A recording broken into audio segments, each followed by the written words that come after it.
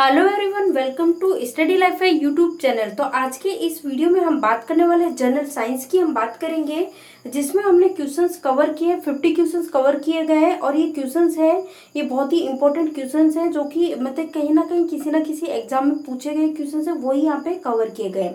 और देखिएगा, इस हमारा जो टारगेट है वो ये है कि भाई जो रेलवे में 20 से 25 सालों में जितने क्वेश्चंस पूछे गए वो सारे कंप्लीट यहाँ पे करा दें। और day by day upon questions हैं उनको इंक्रीज करेंगे, ज्यादा करेंगे। आज के इस वीडियो में अपन ने 50 क्वेश्चन रखे हैं और कल और ज्यादा करेंगे। इस तरह से करके पूरे क्वेश्चंस यहाँ पे कवर करवा दिए जाएंगे। तो गाइस, बिना देर के स्टार्ट करते हैं आज का वीडियो और देखते हैं हमारा आज का पहला क्वेश्चन क्या है। ठीक है, अब देखिए यहाँ पे क्वेश्चन है कि निम्नलिखित में से कौन वायु प्रदूषक नहीं है, ये हमें बताना है। तो यहाँ पे हमारे पास ऑप्शंस दिए हुए हैं 4, इनमें से बताना है कि कौन सा ऑप्शन है मतलब कि जो कि वायु प्रदूषक नहीं है। तो देखो यहाँ पे क्या दे रखा है, हमें ऑप्शन ए दे रखा है SO2, फिर ऑप्शन बी दे रखा है CO, फिर जो ऑप्शन सी है वो दे रखा है CO2 और ऑप्शन डी हमें दे रखा है DDT। तो देखो, वायु प्रदूषक की बात करें तो जो CO2 है, कार्बन डाइऑक्साइड, ये वायु प्रदूषक नहीं है। तो जो हमारा आंसर है ये क्या हो जाएगा, यहाँ पे सी हमारा इस क्वेश्चन का राइट आंसर हो जाएगा, CO2। ठीक है, अगला देखिए, अगला क्वेश्चन यहाँ पे हमसे पूछा जा रहा है कि प्रथम जीव की उत्पत्ति किस पर हुई, ये हमें बताना है। तो देखो यहाँ पे हमारे पास ऑप्शन है पृथ्वी पर, हवा में, जल में या फिर किसी अन्य ग्रह पर। तो देखो, प्रथम जीव की अगर हम बात करें तो इसकी उत्पत्ति हुई जल में। तो यहाँ पे जो हमारा आंसर है क्या हो जाएगा, सी हमारा इस क्वेश्चन का राइट आंसर हो जाएगा। अगला क्वेश्चन है कि जीव की उत्पत्ति जीव से होती है। ये जो कथन है ये सत्यापन किया किसने, ये कथन किया किसने, ये कथन सत्यापित किया कि जीव की उत्पत्ति जीव से होती है। तो ये सत्यापित किया किसने, ओपेरिन ने। तो यहाँ पे जो हमारा आंसर है इस क्वेश्चन का क्या हो जाएगा, डी हमारा इस क्वेश्चन का राइट आंसर हो जाएगा। नेक्स्ट है यहाँ पे कि पौधे के किस भाग से कॉफी प्राप्त होती है, ये हमें बताना है। तो भाई पौधे का कौन सा भाग है जिससे कॉफी प्राप्त होती है। तो यहाँ पे हमारे पास ऑप्शन ए है फूलों से, या फिर बीजों से, या फिर पत्तियों से, या फिर फलों से। तो देखिए, अगर हम बात करें कि भाई जो कॉफी है ये प्राप्त होती है पौधे के जो मतलब कौन सा भाग है जिससे, तो ये होती है पौधे के जो बीज होते हैं उससे प्राप्त होती है। तो यहाँ पे जो हमारा आंसर है बी हमारा इस क्वेश्चन का राइट आंसर हो जाएगा। नेक्स्ट क्वेश्चन है निकोटिन है ये किस में पाया जाता है। तो यहाँ पे हमारे पास ऑप्शन है 4 ऑप्शन, चाय की पत्ती में, या फिर तंबाकू की पत्ती में, या फिर कॉफी के बीजों में, या फिर नीम के पानी में।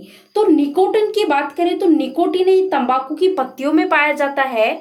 तो यहाँ पे जो हमारा आंसर है ये हो जाएगा बी हमारा इस क्वेश्चन का राइट आंसर हो जाएगा, तंबाकू की पत्ती में। अगला क्वेश्चन है कि कीट भक्षी पौधा है ये कौन सा है, ये हमें बताना है। तो यहाँ पे हमारे पास ऑप्शन है अमरबेल, या फिर ड्रोसरा, या फिर गुलाब, या फिर नागफनी। तो देखो, कीट भक्षी पौधा की अगर हम बात करें तो ये है ड्रोसरा। तो यहाँ पे जो हमारा आंसर है क्या हो जाएगा, बी हमारा इस क्वेश्चन का राइट आंसर हो जाएगा, ड्रोसरा। ठीक है, अगला देखिए, अगला यहाँ पे क्वेश्चन है कि डीएनए का मॉडल प्रस्तुत करने के लिए 1962 में जो नोबेल पुरस्कार है ये किसे प्राप्त हुआ, किसे मिला, ये हमें बताना है। तो ये मिला ब्रिक्स एवं किंग को। तो यहाँ पे जो हमारा आंसर है इस क्वेश्चन का क्या हो जाएगा, डी हमारा इस क्वेश्चन का राइट आंसर हो जाएगा। अब देखिए, अगला क्वेश्चन है कि आनुवांशिकता का जो जन्मदाता है ये कौन है, ये हमें बता देना है। तो देखो, आनुवांशिकता की बात करें तो इनके जो जन्मदाता की बात करें तो ये है मेंडल। तो यहाँ पे जो हमारा आंसर है क्या होगा, मेंडल हमारा इस क्वेश्चन का एकदम राइट आंसर हो जाएगा। अगला देखिए, अगला क्वेश्चन है कि आलू क्या है। तो भाई आलू का जो हम हिस्सा खाते हैं वो क्या हम खाते हैं, ये भी हमें बता देना है। तो आलू एक तना है और हम आलू जो खाते हैं तो क्या खा रहे हैं, तना खा रहे हैं। तो आंसर क्या हो जाएगा गाइस, बी हो जाएगा। ठीक है, अगला क्वेश्चन है कि चेचक के वैक्सीन को सर्वप्रथम किसने तैयार किया था, ये हमें बताना है। तो चेचक के वैक्सीन की बात करें तो इसको सबसे पहले तैयार किया था डॉक्टर जेनर के द्वारा। तो यहाँ पे जो हमारा आंसर है क्या हो जाएगा, बी हमारा इस क्वेश्चन का राइट आंसर है। ठीक है, अगला क्वेश्चन है निम्नलिखित में से कौन सी बीमारी पर काबू पा लिया जाता है। यानी कि यहाँ पे 4 ऑप्शंस हमें दिए हुए हैं, टीबी पर, कैंसर पर, या फिर जोड़ों के डिसऑर्डर पर, या फिर मस्तिष्क के डिसऑर्डर पर। तो देखो इनमें से जो टीबी है इस बीमारी पर काबू पा लिया जाता है। तो यहाँ पे जो हमारा आंसर है क्या हो जाएगा, ए हमारा इस क्वेश्चन का राइट आंसर हो जाएगा। ठीक है, अगला क्वेश्चन है हमारा कि भारत के लोगों की जो वसा है इसमें क्या पाया जाता है। तो भारत के लोगों की वसा की मैं बात करूं तो इसमें पाया जाता है 1 से 30 ppm DDT पाया जाता है। ठीक है, तो यहाँ पे हमारा आंसर है बी हमारा इस क्वेश्चन का राइट आंसर हो जाएगा। नेक्स्ट देख लीजिए, अगला क्वेश्चन है कि प्राकृतिक कीटनाशक एजाडिरिन कटिन प्राप्त है, ये मतलब ये किससे प्राप्त होता है ये हमें बताना है। क्वेश्चन है, फिर से सुन लीजिएगा, प्राकृतिक कीटनाशक जिसका नाम है एजाडिर कटिन, ये किससे प्राप्त होता है। तो यहाँ पे हमारे पास ऑप्शन है तंबाकू से, नीम से, आम से, या फिर पपीते से। तो गाइस इसकी अगर हम बात करें तो ये प्राप्त होता है नीम से। तो यहाँ पे जो हमारा आंसर है क्या हो जाएगा, नीम हमारा इस क्वेश्चन का राइट आंसर हो जाएगा। अब देखिए अगला क्वेश्चन है कि एंटीबायोटिक है ये होती है, मतलब कि इनमें से इन ऑप्शंस में से हमें बताना है कि कौन सा ऑप्शन है जो एंटीबायोटिक होती है। तो ये होती है दवाइयां। तो यहाँ पे जो हमारा आंसर है बी हो जाएगा। और अगला क्वेश्चन है कि निम्नलिखित में से कौन दूध को दही बनाता है, ये हमें बताना है। तो यहाँ पे हमारे पास ऑप्शन ए खमीर, या फिर लैक्टोबैसिलस, या फिर राइजोपस, या फिर राइबेंजियम। तो जो दूध को दही बनाने का जो काम करता है ये करता है लैक्टोबैसिलस। तो यहाँ पे जो हमारा आंसर है ये बी हमारा इस क्वेश्चन का राइट आंसर हो जाएगा। नेक्स्ट देखिए, नेक्स्ट यहाँ पे क्वेश्चन है कि इन्फ्लुएंजा, जो इन्फ्लुएंजा है इसको कहा गया है H1N1। तो इसको अधिक प्रचलित रूप से जाना जाता है, ये हमें बताना है कि भाई इन्फ्लुएंजा है इसको अधिक प्रचलित रूप से जाना जाता है। तो ये जाना जाता है जो स्वाइन फ्लू है इसको। तो यहाँ पे जो हमारा आंसर है स्वाइन फ्लू है इसके रूप में जाना जाता है। तो आंसर हो जाएगा स्वाइन फ्लू। ठीक है, अगला क्वेश्चन है रडार का आविष्कार किसने किया था, ये हमें बताना है। तो यहाँ पे ऑप्शन है रॉबर्ट वाटसन, या फिर फ्लेमिंग, या फिर बुशवाल, या फिर ऑस्टिन। तो देखो जो रडार है इसका जो आविष्कार किया ये किया रॉबर्ट वाटसन ने। तो यहाँ पे जो हमारा आंसर है ए हमारा इस क्वेश्चन का राइट आंसर हो जाएगा। नेक्स्ट देखिए क्वेश्चन है हमारे पास, मनुष्य में एफ्लाटॉक्सिन खाद्य विषाक्त द्वारा सामान्यतः कौन सा अंग है जो प्रभावित होता है।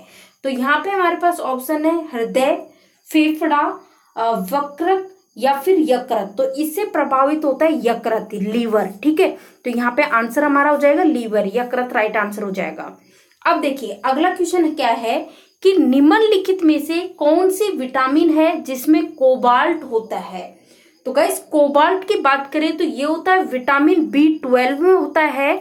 तो यहाँ पे जो हमारा आंसर है डी हमारा राइट आंसर हो जाएगा। और कोबाल्ट की हम बात करें तो जो कैंसर की बीमारी होती है उसमें यूज किया जाता है इसका। ठीक है, अब देखिए अगला क्वेश्चन है कि इनमें से रक्तदाब है इसको जो मेजर किया जाता है उस इंस्ट्रूमेंट का नाम हमें बताना है कि कौन सा यंत्र है, कौन सा इंस्ट्रूमेंट है जिसके द्वारा ब्लड प्रेशर है इसको मेजर किया जाता है।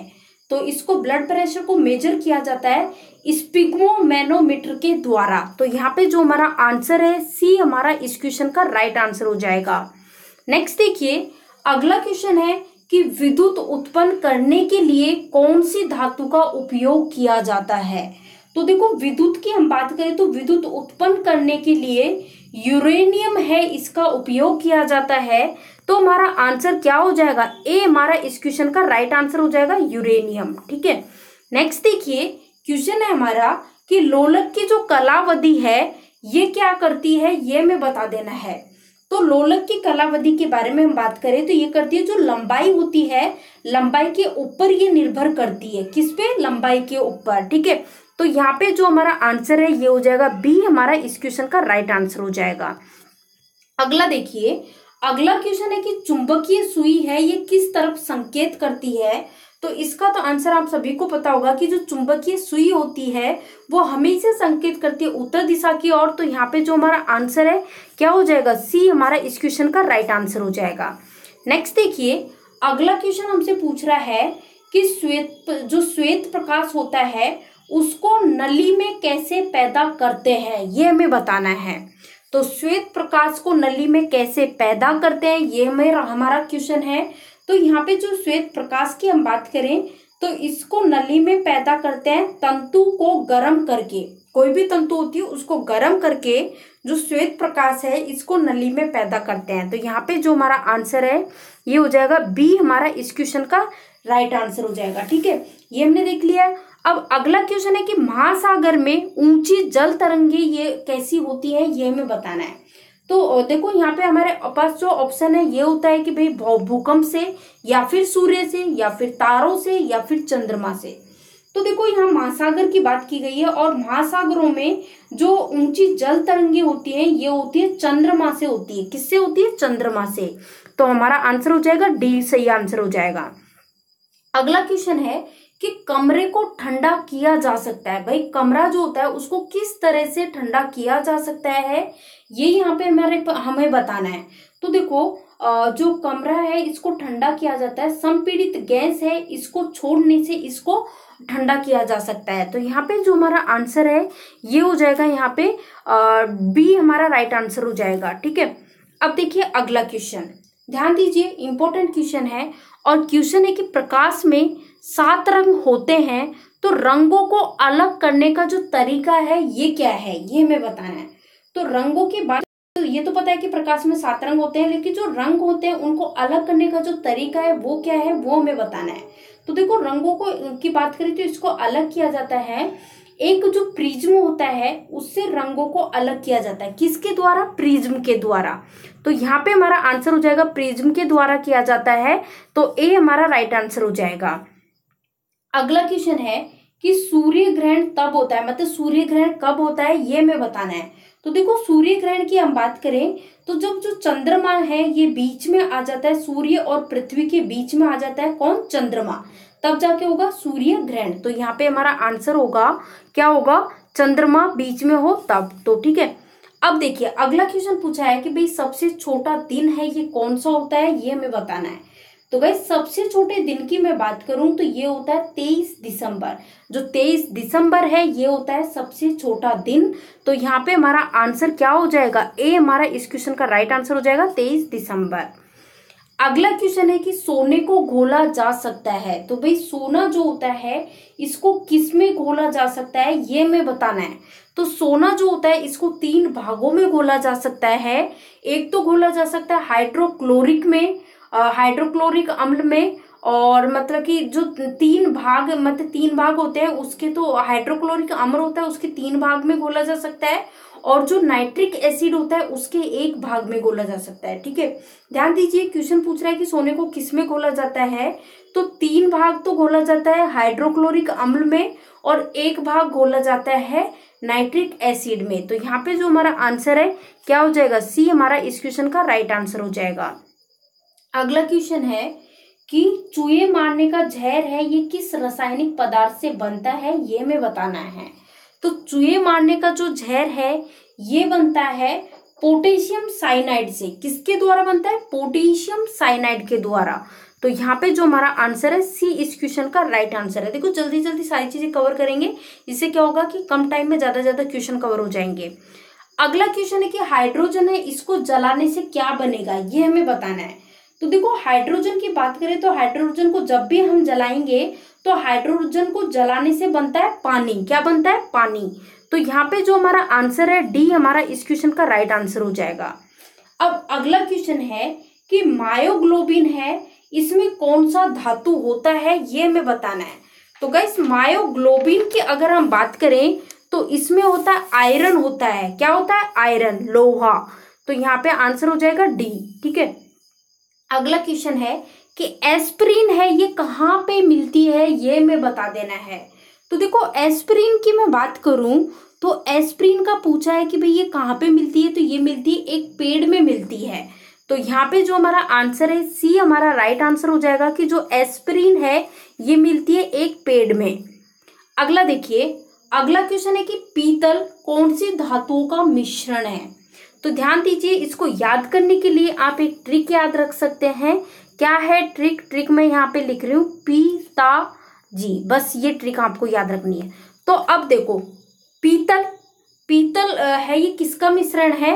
ता से क्या बन गया? तांबा, और पीता जी से बन गया जस्ता। ठीक है, तो तांबा और जस्ता। ठीक है, तो यहाँ पे देखिए कौन से ऑप्शन में है ये, तो ये है डी में। तो यहाँ पे हमारा आंसर डी राइट आंसर हो जाएगा कि जो पीतल है ये तांबा और जस्ता का मिश्रण है। ठीक है, अगला देखिए, अगला क्वेश्चन है कि तैरने के तालाब में तैरने से मनुष्य की जो त्वचा है ये जल जाती है। अब इसका कारण क्या है ये हमें बता देना है यहाँ पे। तो जो तैरने का जो तालाब होता है ना, उसमें तैरने से जो मनुष्य की त्वचा है ये जलती है, क्लोरीन के कारण जलती है। क्यों? क्योंकि जो तैरने का जो तालाब होता है उसमें जो पानी होता है उसमें क्लोरीन की मात्रा काफी ज्यादा डली होती है। और क्लोरीन की मात्रा क्यों डली होती है? ताकि पानी खराब ना हो। तो जो क्लोरीन है इसके कारण से जो त्वचा है ये जलती है। तो यहाँ पे हमारा आंसर हो जाएगा क्लोरीन। ठीक है, तो ये हमने देख लिया है। अब देखिए अगला क्वेश्चन है यहाँ पे कि जैव वैद्युतिक ऊर्जा गति में परिवर्तित होती है। कितनी परिवर्तित होती है ये हमें बताना है। तो भाई जो जैव जब जो मतलब कि ये बताना है कि भाई कि होता क्या है तब जब जो भी वैद्युतिक ऊर्जा है ये गति में परिवर्तित होगी, तो तब क्या होता है कि 30% ऊष्मा है इसकी हानि होती है। ध्यान दीजिए, जब भी वैद्युतिक जो ऊर्जा है ये गति में परिवर्तित होगी तब 30% ऊष्मा यानी कि हीट की हानि होगी। तो यहाँ पे जो हमारा आंसर है सी हमारा इस क्वेश्चन का राइट आंसर हो जाएगा। ठीक है, अब देखिए अगला क्वेश्चन है शक्कर के किण्वन से क्या बनता है ये हमें बताना है। तो देखो शक्कर की बात करें तो इसकी जो किण्वन है इससे बनता है इथाइल एल्कोहल। क्या बनता है? Ethyl alcohol. तो यहाँ पे जो हमारे पास ऑप्शन ए है ये इस क्वेश्चन का राइट आंसर हो जाएगा। इथाइल एल्कोहल बनता है शक्कर के किण्वन से। अगला क्वेश्चन है कि जो अम्ल वर्षा है ये किससे होती है ये हमें बताना है। तो यहाँ पे हमारे पास ऑप्शंस हैं कारखानों से, या फिर पेट्रोल से, या फिर कोयला जलाने से, या फिर लकड़ी से। तो यहाँ अम्ल वर्षा का पूछा है और अम्ल वर्षा की बात करें तो ये होती है कारखानों से। तो यहाँ पे ए हमारा राइट आंसर हो जाएगा। अगला क्वेश्चन है कि गेहूं की खेती के लिए कौन से उर्वरक का उपयोग करेंगे ये हमें बताना है। तो यहाँ पे हमारे पास ऑप्शन है नाइट्रोजन, पोटेशियम, तांबा, या फिर लोहा। तो जो गेहूं की खेती होती है उसके मतलब कि उसके उर्वरक के लिए हम नाइट्रोजन का उपयोग करते हैं। किसका? नाइट्रोजन का। तो जो आंसर है ए हमारा इस क्वेश्चन का राइट आंसर हो जाएगा। अब देखिए हमारा अगला क्वेश्चन, और अगला क्वेश्चन है कि जब एक पत्थर को चांद की सतह से पृथ्वी पर लाया जाता है तो क्या होगा ये हमें बताना है। फिर से सुन लीजिए, क्वेश्चन है कि जब एक पत्थर को चांद की सतह से पृथ्वी पर लाया जाता है तो क्या होगा। तो जब भी कोई पत्थर है इसको चांद की सतह से और पृथ्वी पर लाया जाएगा तो इसका जो द्रव्यमान है ना वो चेंज हो जाएगा। क्या चेंज होगा? द्रव्यमान बदल जाएगा। तो यहाँ पे जो हमारा आंसर है ए राइट आंसर हो जाएगा इस क्वेश्चन का। अगला देखिए, अगला क्वेश्चन बहुत ही इंपॉर्टेंट क्वेश्चन है कि आप लिफ्ट में खड़े हैं, लिफ्ट में फर्श पर आपका जो भार है, भार द्वारा रहा जो बल है वो आपको बताना है। तो देखो लिफ्ट की बात करें तो लिफ्ट के 9.8 मीटर पर सेकंड स्क्वायर का जो एक्सेलरेशन होता है, त्वरण होता है, उससे नीचे आते समय क्या हो जाएगा, मतलब कि जब भी लिफ्ट के 9.8 मीटर पर सेकंड स्क्वायर के त्वरण से जैसे ही नीचे आएंगे तो उस समय जो भार है वो हो जाएगा 0 हो जाएगा। तो यहाँ पे जो हमारा आंसर है ये हो जाएगा सी, इस क्वेश्चन का राइट आंसर हो जाएगा। अगला क्वेश्चन है कि आमतौर पर सुरक्षा फ्यूज जो होते हैं इसको लगाने के लिए प्रयोग होने वाला जो तार है ये किस पदार्थ का बना होता है ये हमें बताना है। फिर से क्वेश्चन सुन लीजिए, क्वेश्चन है कि आमतौर पर सुरक्षा फ्यूज लगाने के लिए जो प्रयोग होने वाला जो तार होता है वो किस पदार्थ का बना होता है ये हमें बताना है। तो ये बना होता है टिन और शीशे का। तो यहाँ पे जो आंसर हो जाएगा टिन और शीशा, यहाँ पे राइट आंसर हो जाएगा। ठीक है, अब देखिए अगला हमारे पास क्वेश्चन क्या है कि एल्कोहलिक खमीर है, इसका आखिरी उत्पाद है, ये क्या होता है, ये क्या है ये हमें बताना है। तो अल्कोहलिक खमीर की अगर हम बात करें तो इसका जो आखिरी उत्पाद है ये होता है इथाइल अल्कोहल। ठीक है, तो यहाँ पे जो हमारा आंसर है सी इस क्वेश्चन का राइट आंसर हो जाएगा, इथाइल अल्कोहल।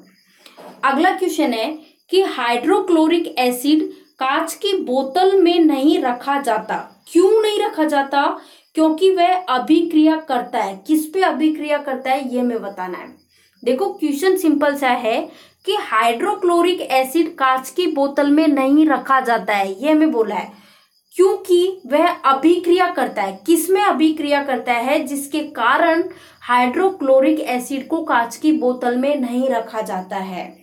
तो ये करता है जो कांच की सिलिकॉन डाइऑक्साइड है इससे क्रिया करता है, इसलिए इसको कांच की बोतल में नहीं रखा जाता है।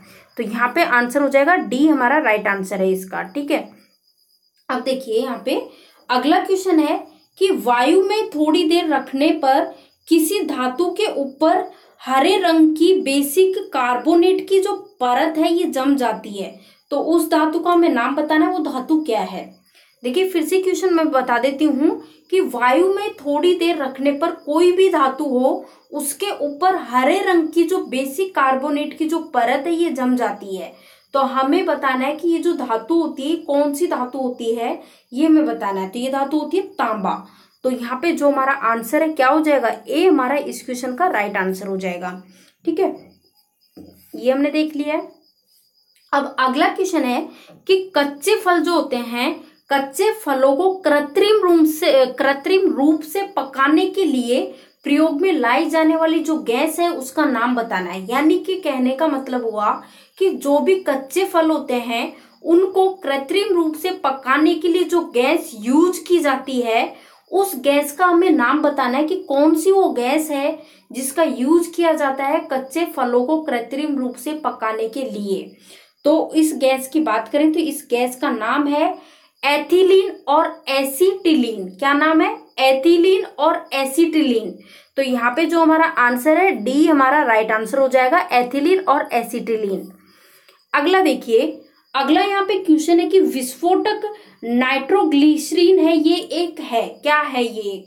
तो विस्फोटक नाइट्रोग्लिसरीन की अगर मैं बात करूं तो ये एक एस्टर है। क्या है? एस्टर है ये एक। तो यहाँ पे आंसर हो जाएगा एस्टर, इस क्वेश्चन का राइट आंसर हो जाएगा कि विस्फोटक नाइट्रोग्लिसरीन है, ये एक एस्टर है।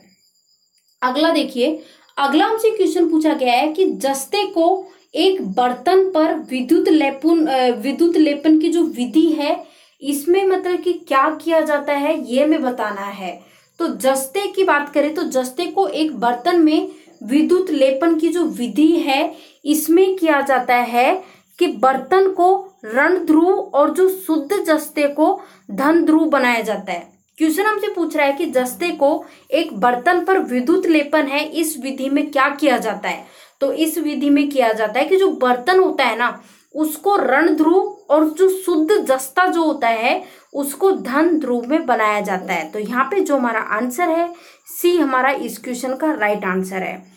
तो गाइस आज के इस वीडियो में इतना ही। वीडियो अगर आपको पसंद आया तो लाइक कीजिएगा, ज्यादा से ज्यादा इसको शेयर कर दीजिएगा जितने भी स्टडी ग्रुप्स हैं व्हाट्सएप पे उन सभी में। और साथ ही अभी तक आपने स्टडी लाइफ पे यूट्यूब चैनल को सब्सक्राइब नहीं किया तो सब्सक्राइब कर लें और साथ ही घंटे की चिन्ह को जरूर दबा लीजिए जिससे आपको हर वीडियो की लेटेस्ट अपडेट मिलती रहे। और देखिए वीडियो के टाइमिंग की बात करें तो डेली इवनिंग में ही वीडियोस आएंगे कंटिन्यू। पहले हम जीए का कर लेंगे और उसके बाद हम जीएस का कर लेंगे, तो मतलब कि बैक टू बैक ये वीडियोस हो जाएंगे। Thank you for watching this video.